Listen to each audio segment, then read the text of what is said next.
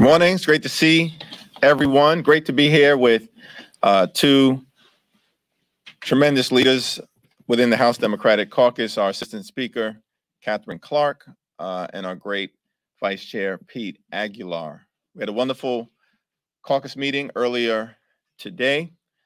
We are so thankful for the presence of two new members, Pat Ryan and Mary Patola, who are going to represent their districts incredibly well, fight for Alaska, fight for the people of the Hudson Valley, and continue to work with us to get things done for the American people. There's a big difference at this moment in time between Democrats and extreme MAGA Republicans. Democrats are getting big things done.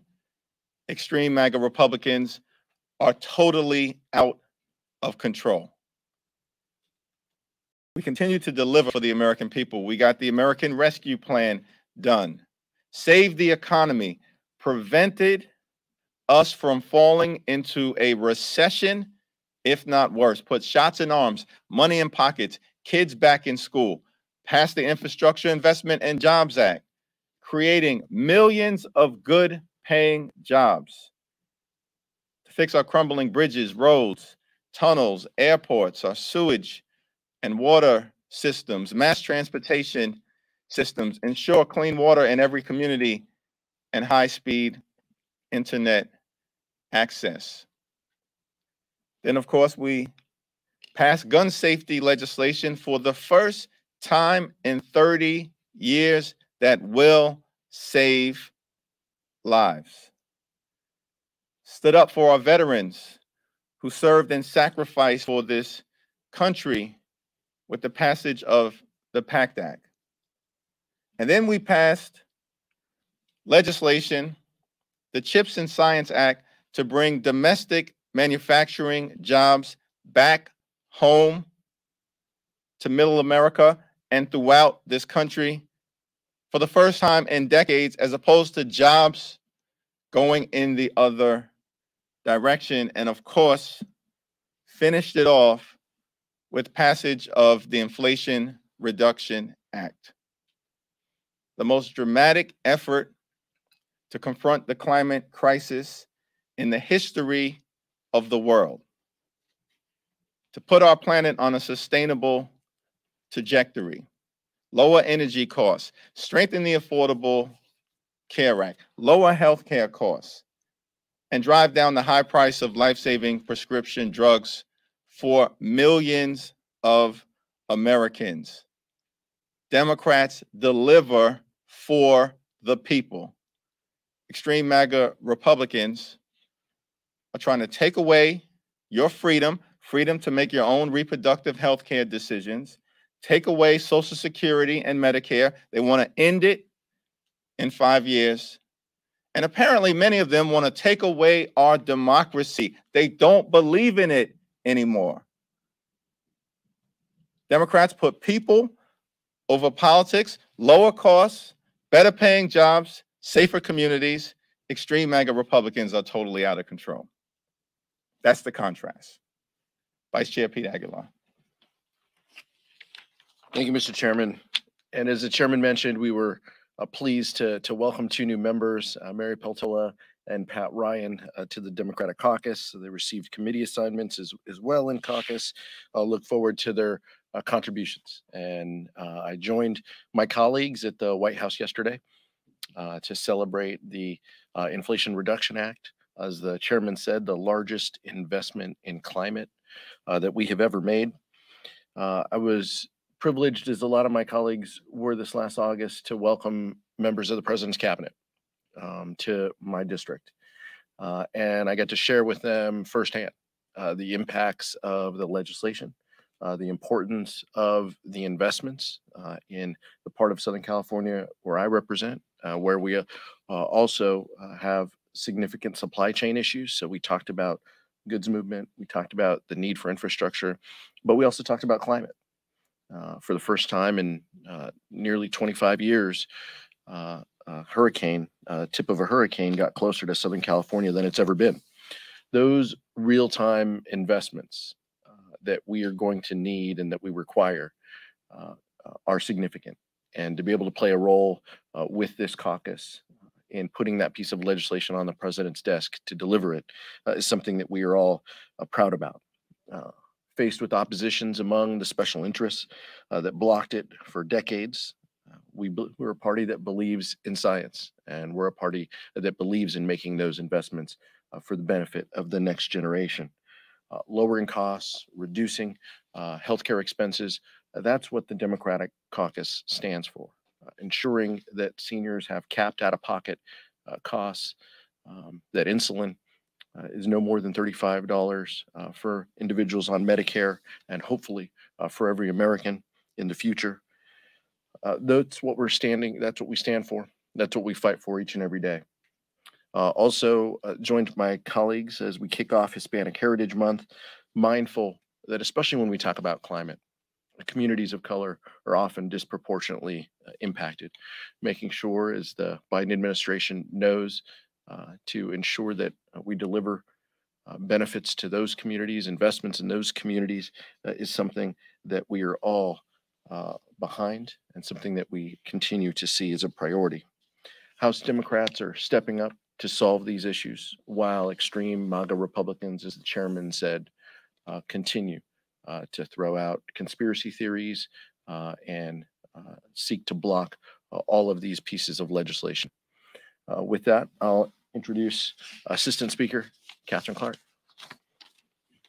Thank you so much, and good morning. I am thrilled to be here. I thank the chairman and vice chairman for inviting me back, and I want to echo their welcome to our new members, Congresswoman Mary Peltola and Congressman Pat Ryan. Mary is now the senior in the Alaska delegation, so we're very, very proud. And they are representative of how we are feeling. Democrats are stronger and more united in our fight for freedom. That's reproductive freedom, freedom to vote, freedom to marry who you love, and freedom to live without debt and with dignity. Meanwhile, MAGA Republicans have doubled down on their scorched earth campaign against women and families. They said they'd do it, and this week they followed through. Lindsey Graham introduced a nationwide abortion ban. The American people do not want politicians in their bedrooms and their doctor's offices. They do not want Lindsey Graham to make healthcare decisions for them. They want to make their own decisions. They want Washington to focus on lowering costs and creating great jobs and defending their rights, not taking them away. Democrats are listening to the American people and fulfilling our promise to protect democracy and deliver for every single American, no matter their zip code or income. In August, I heard from a constituent named Barry.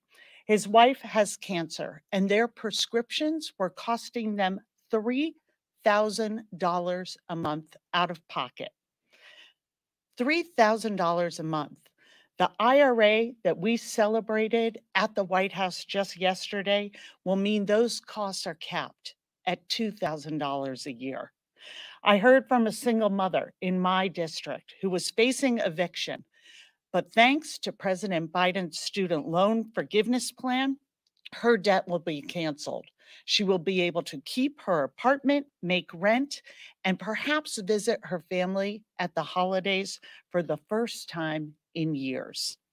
I also spoke to a father whose lifeline during the pandemic was the child tax credit.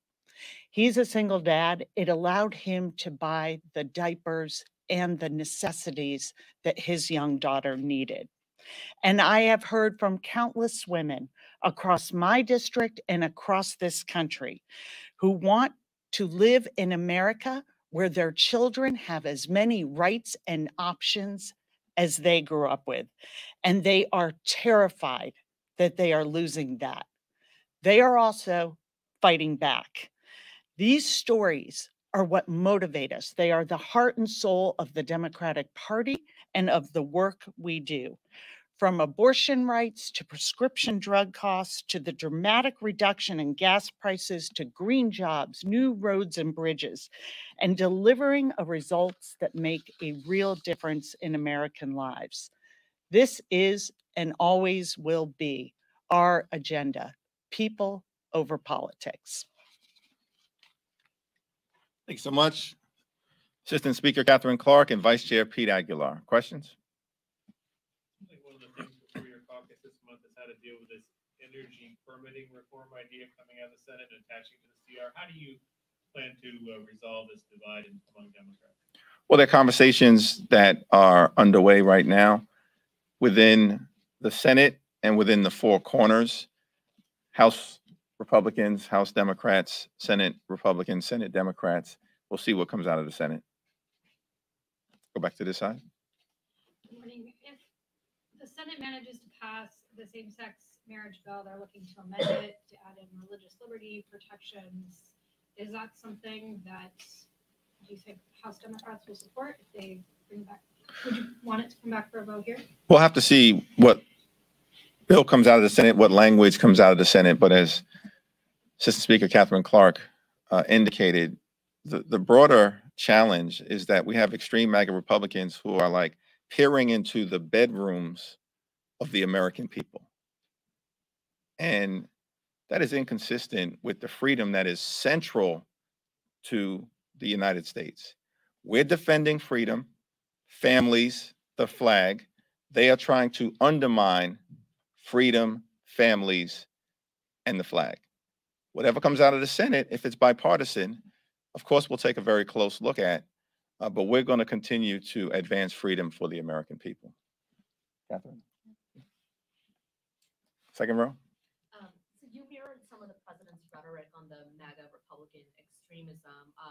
Asked many of your colleagues to name who among you guys are the threat, but many of them don't want to name them. So why is that the case? And can you tell me exactly who you see as a threat to democracy if you're throwing out that accusation and mirroring that? Extreme MAGA Republicans, it speaks for itself. I'll yield to Pete in terms of some of what we've seen, but it's extreme. If your top agenda is a nationwide ban on abortion, we're not making it up. Lindsey Graham just introduced the bill. And that bill would leave in place extreme bans that states have enacted all across the country and then undermine the freedom of women to make their own reproductive health care decisions in other states like California, New York, or the Commonwealth of Massachusetts and beyond. It would undermine it in Kansas, which just rejected the worldview of extreme MAGA Republicans, and Lindsey Graham and House Republicans could care less because that's their vision. Criminalize abortion care, impose a nationwide ban. That's extreme. It's actually extreme to want to end Social Security and Medicare. We're not making that up. Rick Scott told us when they take the majority, in their view, that's the first thing they're going to try to do. We're not making this up. They've told us this is what they are going to do. And of course, we know they are extreme on our democracy. I think the chairman's absolutely right. And the answer to your question is a lot of these members support these radical extreme policies that are out of step with where the American public is on women's reproductive health, on women's access to abortion, on gun safety. These extreme Republicans not just vote against it, they speak against it, they create obstacles, in committee. These are pieces of legislation that have the support of an overwhelming percentage of Americans, let alone the individuals who supported the ideas that the insurrection has had, about disrupting, about delaying the January 6th proceedings. So individuals that carry those positions, and keep in mind, the American public is focused on this, protecting democracy, standing up for women's rights to make their own health decisions. Those are things that are out of step with the American public, and our colleagues need to be held accountable for their positions. Yeah, I think they name themselves with every single vote they take in the House of Representatives. If we just look at this summer, voting against common sense gun safety that can improve lives and make for safer communities. Then they went on and voted against protecting a woman's right to choose. These are extremely personal decisions that women make and should only make in the context of their lives, their faith, their medical needs, not with what the congressman from their district thinks they should do. But look at that vote. Look at their vote on protecting birth control. Look at their vote where the majority of Republicans rejected marriage equality. Reaching in and saying, your marriage, we don't consider that valid. We're not going to vote to protect it. The message is clear to the American people, and they've gone on. We just had the president into Boston to celebrate an investment at Logan Airport, part of the infrastructure bill. And there were 13 votes on the House Republicans to support the bill. 13 to support good paying jobs, to address climate change, to create broadband access for everyone, to get lead pipes out of our water. What are we talking about when the priority is criminalizing women seeking health care and their doctors who may provide it? When we have patients being told in Texas, when you miscarry and you need abortion care to remain safe, that you have to go home and wait till you spike a fever and infection sets in because doctors are afraid of what might happen to them if they give you the treatment they need. These are extremely dangerous times, and MAGA Republicans are seeding chaos, fear, and they know it, and they are pursuing this agenda. They are telling us exactly what they're going to do, and they're following through on it. From privatizing and putting up Social Security and Medicare for reauthorization to denying fundamental freedoms about how we make healthcare decisions. And we look at a chance to vote to help people pay those bills around reducing the cost of prescription drugs, helping constituents like mine address those out-of-pocket costs. Zero support. This is what the American people are seeing and responding to. They are seeing their freedoms being eroded by MAGA Republicans and their votes here in the House and their promises on the campaign trail. And that is why we are feeling that we are making a connection with the American people, and they are seeing that this is about their voice in this House. This is about their voice in Congress, because our democracy is on the line, and families know around the country they are of no interest to the Republican Party. I mean, this is just not rhetoric, it's reality. We could spend all day documenting how extreme they are, but a Latin phrase comes to mind, res ipsa loquitur, it speaks for itself. Is it important to bring up police funding bills before the election? We're going to continue to lean into creating safer communities. We have done that in a variety of different ways, including making sure we address the gun violence epidemic that we have in America with a strong first step in that direction. There are ongoing conversations in terms of how do we continue to strengthen the relationship between the police and the community, and I expect that those conversations will bear fruit. Do you think it'll happen before the election? We'll see. Going back to the CR permitting debate, there are a lot of members of your caucus who are essentially, threatening to shut down the government because of their opposition to this. what is your message to them? And how does that sort of talk right before the midterms, do you think, affect your all's chances? We're going to continue to have family conversations as we've consistently done. Apparently, we weren't going to be able to pass the American Rescue Plan. We did it. We weren't going to be able to deal with infrastructure. We did it. There was a big discussion around whether we could get gun safety over the finish line. We did it. What's going to happen? Are you going to be able to get things together with the Competes Act and USICA?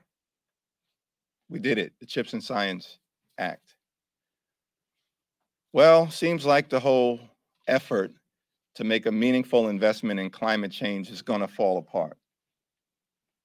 We did it, the Inflation Reduction Act. So, pretty confident that we'll continue to have conversations with each other, articulate a variety of different perspectives, but at the end of the day, what we always do as House Democrats is arrive at the highest common denominator.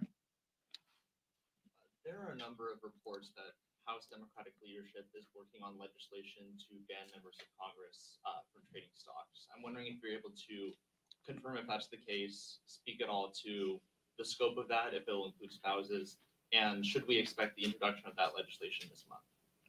That's an ongoing conversation. We have a member of the House Administration Committee who's here. I have said that I support a stock ban for members of Congress, and I look forward to seeing what legislation emerges from the committee. Chairwoman Zoe Lofgren has indicated that we will take action.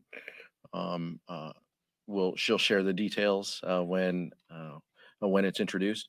I agree with the chairman in supporting increased accountability and transparency is something that we all stand behind.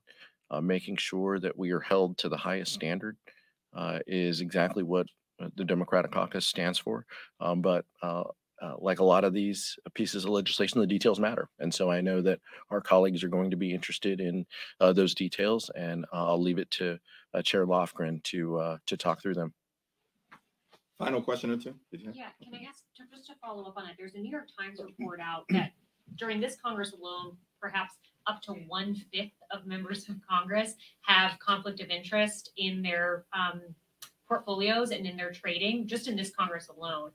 So your reaction to that, is there an urgency to do stock trading if we're seeing up to, more than 100 members of this Congress potentially trading stocks that are in a conflict of interest? Well, as Vice Chair Aguilar indicated, we take seriously the efforts around transparency and accountability in terms of those who are entrusted with serving the public. And we are going to lead on this issue in the same way that we've led on a whole host of issues throughout the 117th Congress. And I think we all look forward to seeing the legislation that Chair Lofgren puts forward sometime soon, as she has herself indicated. Chairman Jeffries, thank you. Democrats used to use the terminology safe, legal, and rare when it came to abortions, and now Republicans have sort of seized on the idea that Democrats support abortion up until the moment of birth. Isn't it misleading to say that Senator Graham's legislation is a nationwide abortion ban when really what it is banning procedures after 15 weeks with some exceptions, like the case of the health of the mother or in cases of rape or incest? But what is the Democratic position on limits to abortion? Because even Graham's initial proposals for 20 weeks would have really put the United States on par with most European nations that have limits on abortions after a certain period.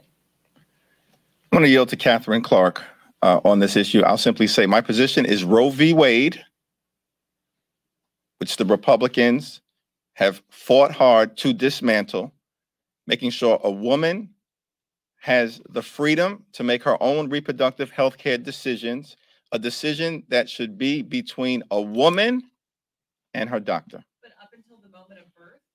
A decision that should be between a woman and her doctor, and I support Roe v. Wade. let's look at how we got here. We have had a Supreme Court that overturned not just 50 years of precedent, but to my knowledge, we have often not proceeded as we should have, making gains in rights and building an inclusive country. But we have never seen rights rolled back like this. And I think it's telling that we are seeing candidates, members of Congress, starting to scrub from their websites their comments, anti-abortion comments, because they understand what this means. We are saying politicians come in without knowing what a woman's experience is, what her medical condition is. We know who has abortions in this country. It's moms. It's women who already have children, but for whatever their circumstances are, do not find they can have another child at this time. Women understand, the American people understand. It's why you see results in states like Kansas, that this is gross government overreach into their lives. So this conversation about how many weeks on demand is missing the point. The point is these decisions should be made between a woman, her family, her doctor, in accordance with her faith. And when we have these bans on states, we are denying access to fundamental health care. We are moving towards criminalizing, and we're already seeing women's health care decisions and the doctors that provide that care for them. So what we have is a collapse of access to healthcare, which is already strained in this country. And we're seeing MAGA Republicans and my colleagues across the aisle double down on this while trying now to downplay it because they see the reaction. People understand this is about healthcare, but this is about a fundamental freedom. And it's women of this country who are trying to be controlled and have their most intimate decision by a member of Congress or a state house member that they've never met, that knows nothing about them. And when those fundamental freedoms are eroded, the American people know what's at stake in these midterms. They know what is at stake for them. And that is why we are seeing these special elections. That is why we are seeing this demand, why we are seeing women registering in record numbers. Everything is on the line in November for women and families in this country, from their economic viability, seeing those kitchen table issues, to their fundamental freedoms. We have an expression in Brooklyn when someone's trying to play a shell game, it's "you ain't slick." What is happening right now is that extreme MAGA Republicans, as Catherine has so eloquently laid out, are trying to play a shell game with the American people. Our position is very clear. We support Roe v. Wade. We support the Women's Health Protection Act. Read the bill, Republicans, if you're unclear on our position. We all voted for it. That's our position. But their position is a nationwide ban. Their position is to criminalize abortion care. Their position is government mandated pregnancies. But they ain't slick. We are going to lay out their position and the contrast. Women's Health Protection Act. For all the reasons that Assistant Speaker Catherine Clark laid out. And they're running scared. Running scared because of Kansas, running scared because of New York, running scared because of Alaska, where Sarah Palin went down to bitter defeat. They're running scared. They're not measuring the drapes anymore because the positions of extreme MAGA Republicans on the economy, on democracy, on reproductive freedom, on Social Security, on Medicare, on a whole host of issues has been exposed, and the American people do not like what they see. Thank you.